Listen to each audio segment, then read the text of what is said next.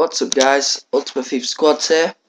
This is my first underrated player video, and today I'm going to be doing a review on Jonathan Legear, sorry. As you can see, his acceleration, jumping, everything about his physical stats are really good for a silver. His mental is decent for a silver.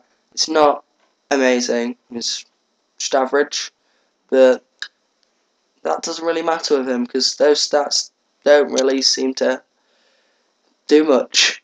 But these stats here are really good. They're the key stats, and as you can see on his card, he's a really good player. He's very cheap. You can pick him for under 2 grand. I got him for 800 coins, which is really good. Fits well into a Russian league and Belgian team. He is basically one of the best silvers I've ever had. So, thanks for watching, and watch my videos.